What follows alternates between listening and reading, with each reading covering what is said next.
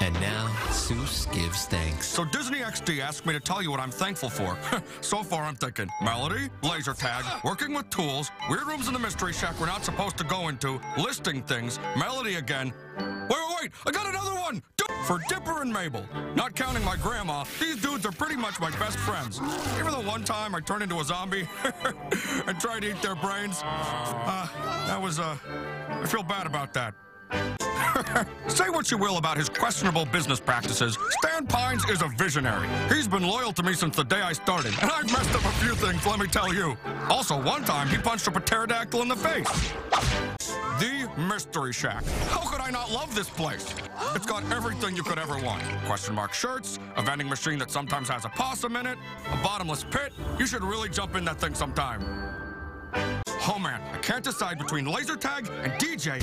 Oh, this is tough, but I must make a difficult decision. I am thankful for laser tag. No, wait, DJing. No, wait, DJ lasers. No, wait, Pumas with laser.